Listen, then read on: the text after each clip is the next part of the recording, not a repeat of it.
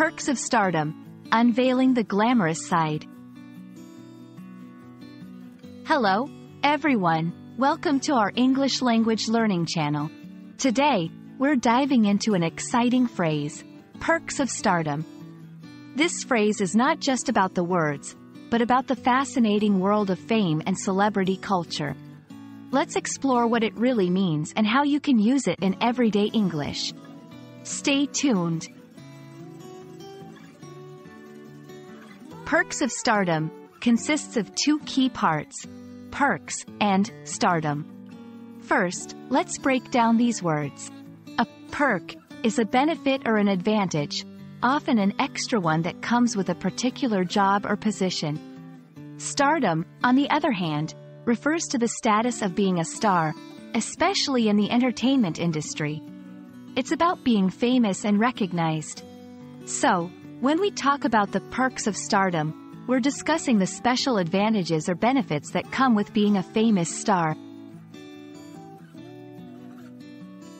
To make it clearer, let's see some examples in context. Imagine a famous actor. One of the perks of their stardom might be getting VIP treatment at events, like the best seats at a show, or exclusive access to high-profile parties. Another perk could be receiving free products from brands, hoping the star will promote them.